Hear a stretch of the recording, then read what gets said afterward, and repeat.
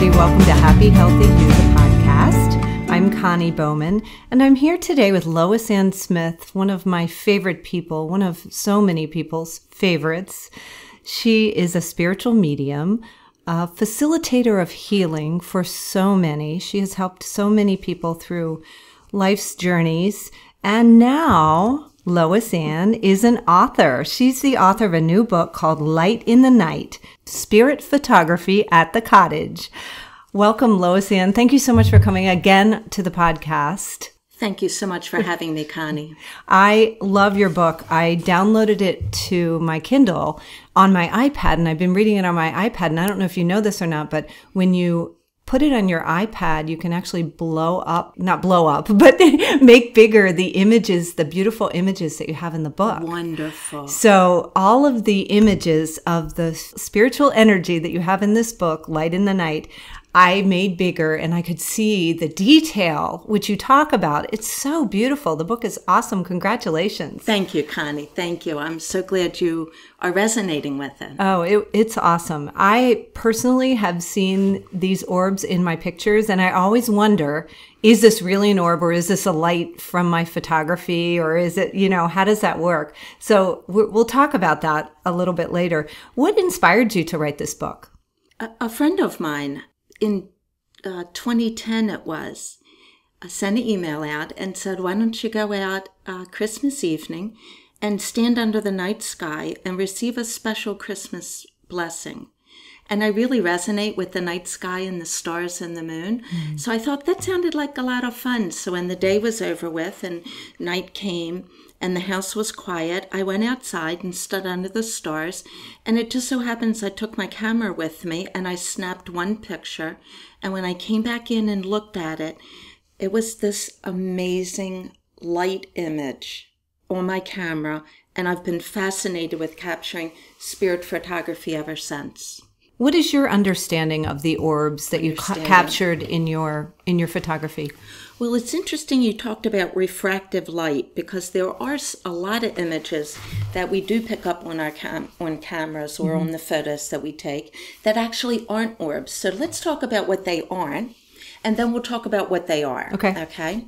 So there is a phenomena called refracted light that happens, and it's beautiful, but it's not orbs. And that happens when you shoot directly into a light source, whether it's a light in your home or it's a light coming in through the window. And it certainly makes orb-like photos, but it's really refracted light. Another phenomena happens when you take pictures while it's snowing or raining, and you'll pick up that energy on the camera. I'm sure many of us have photos that we take during the snow, and we get round circles, but they just look like circles of white because of the way the light is hitting the snow. And one other phenomena happens, Connie, that's actually condensation on the camera lens. And that'll happen when you go outside and it's either a humid evening in the summertime, or the camera's been warm inside and you go outside and it's very cold. You'll get a haze over it, and it looks like orb circles, but there's actually no definition, and everything else in the picture is behind the orbs. Does that make sense? Yes, I've seen all three of those. Yes. Yes. Okay.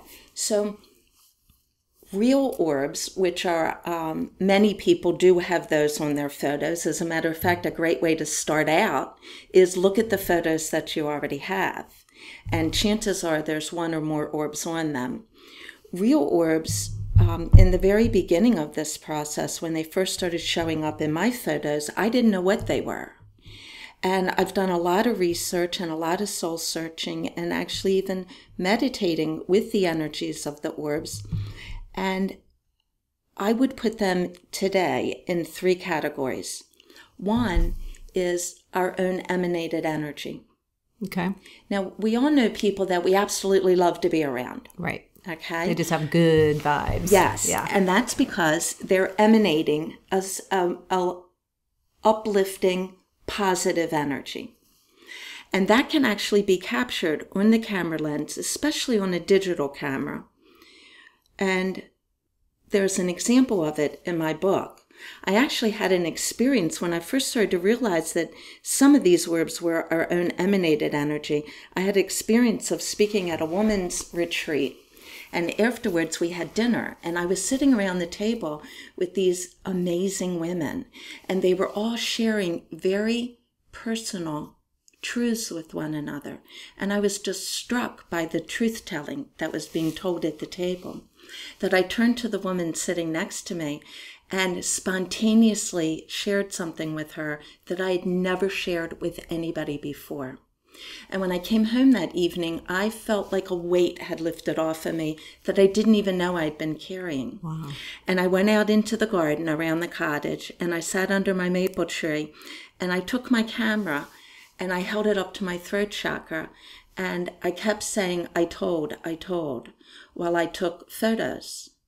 And there's actually a picture in the book of what telling my truth looked like. Wow. How did the idea come to you to photograph that?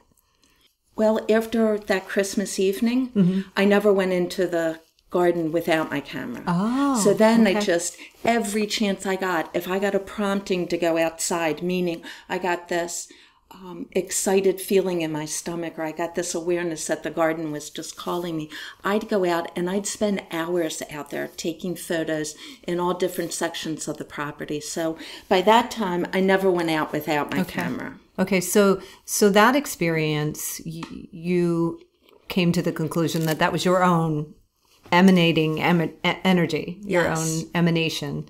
Yes. So what other types of energy comes through on these photographs?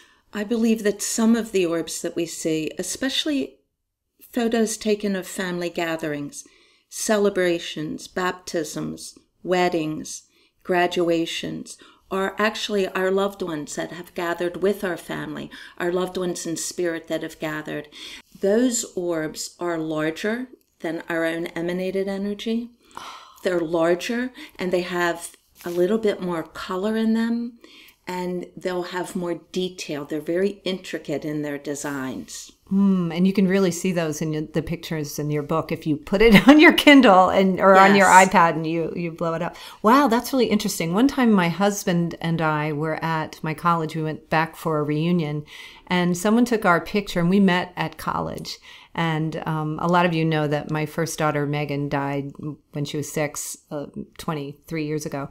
When I had those pictures processed, there were 2 orbs and right above us. And it was funny because we took some pictures of one of my other friends who also, they didn't meet in college, but they got together while they were in college, and she had lost a brother, and she too had an orb, and they were good size. They were pretty good size. I'll have to go back and look at them, but those are the ones that come to mind. Okay, so we have our own emanations, we have the loved ones that come through, and then what else? we have higher vibration beings, and those beings, those orbs, fall into categories that we would say are spirit guides, healers, teachers, counselors, those beings in the spirit realm that are around us all the time, that want nothing but to encourage us and be a cheerleader for us, so to speak, in our lives. So it's nothing we need to worry about. It's higher energies. Absolutely not. Absolutely not. And one of the other inspiration for the book was, with so many ghost hunting shows and vampire shows, and that really has clouded for many of us, it's clouded our connection with home with, we could say, a cloak or an element of fear, when really nothing could be further from the truth. I agree with you. We just came off of Halloween, and one of my big problems with Halloween, well, I don't want to take away the fun from the kids and trick-or-treating and the camaraderie and all the costume and the joy of that. I do feel that there is an element of fear that's brought in with all the ghouls and the way we treat death. And here we are trying to raise our children with a healthy relationship to death, because that's how we grow up to be psychologically and emotionally healthy in this world. Yeah. And here we do this once a year in our country. We have this Halloween celebration it's not the way it should be. I agree with you. I agree. And I think if we go back into those traditions and look at where they originally came from, it really takes the creepiness out of it. Sure. But we've lost that, unfortunately. Right. We've lost that. Okay, so how is it that the camera can pick up the energy of the energy? Yeah. Higher vibrations. It actually started in 1988 with the advent of digital cameras. And it rarely happened before with film cameras. I don't want to say it never happened, but it rarely happened. Okay. But with the digital camera has the ability, as we see with mammograms and other testing now that they're using digital photography, it just picks up things, energies that often we weren't able to before. Interesting. Yeah. And I've heard of Kirlian photography, but this is different. Yes, it is. Okay. Because I'm using all the pictures in Light in the Night were used with just a standard digital camera, no even specific settings. I just use factory settings. Now, I know in the book you talk about how to maximize the potential of picking up these orbs, but I wanted to ask you, where are we most likely to be able to photograph? Are there certain places? Is nature better? I know you mentioned when families gather. Are there other places that we are more likely to get them in our camera? I would say anywhere, but certainly it increases the odds if you're in an environment that you absolutely love. So I happen to love nature, so I really resonate with that, and I try to garden in a way that I look around my yard and say, oh my gosh, I love that tree, or I love the way this bush has bloomed. And I'm very connected to my garden, so that works for me. But it's really whatever your passion is. If it's music, take pictures at concerts or when you go to see hear the symphony. If you just absolutely love being with friends and family, then go to dances and things like that where there's a lot of energy going on. Okay, I like that idea.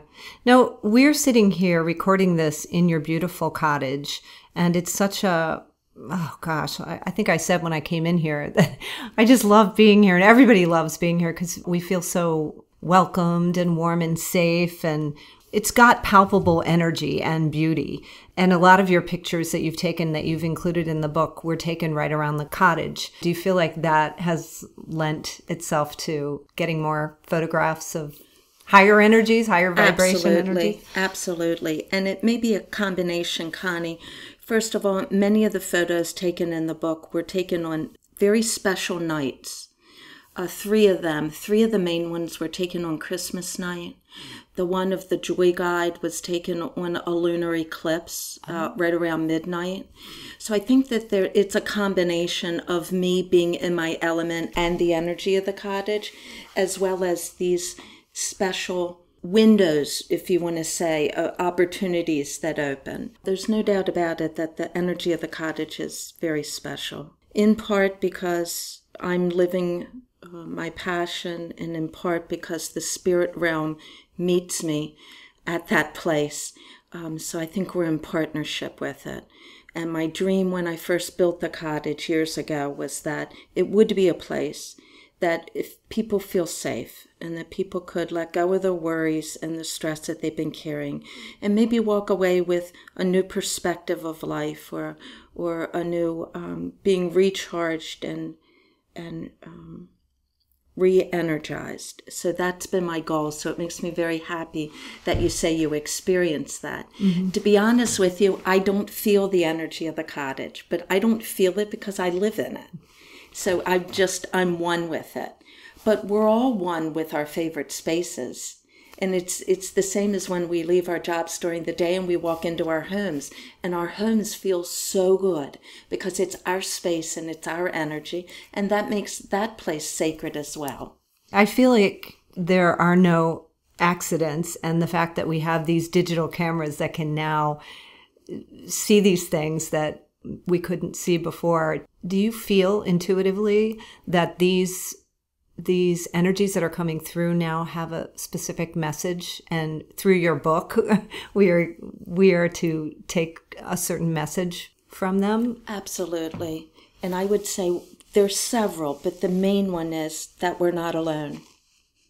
If we're in a place in our lives that is joyful and loving and beautiful and peaceful, they celebrate that with us. If we're in a place that is challenging and we're stressed and things are difficult right now, we're not alone in that. And they have a tremendous amount of compassion and support and understanding for us, and want nothing but to say, we're not here by ourselves. That's awesome. What a great place to leave it. And to find Light in the Night, where can we go? It's on Amazon and all the... It's on Amazon, Barnes & Noble, and it's certainly available for sale here in the cottage. And for more information about you? You can go to my website, which is loisannsmith.com. And Lois, if some of us are able to get some pictures on our cameras, do you have a Facebook page? I do. I have a Facebook page called Light in the Night, and you're more than welcome. I'm always posting new photos there that I take in the gardens of the cottage, and people are more than welcome to ask me questions or post their own photos. Oh, cool, because I think that would be fun to join that page. So I just have to like you. Yes. Light in the Night. Oh, thank you so much. I really enjoyed your book, and I'm sure anybody else who picks it up, it's a really fascinating look into spirit energy that's all around us. Thanks, Lois Ann. Thank you so much, Connie.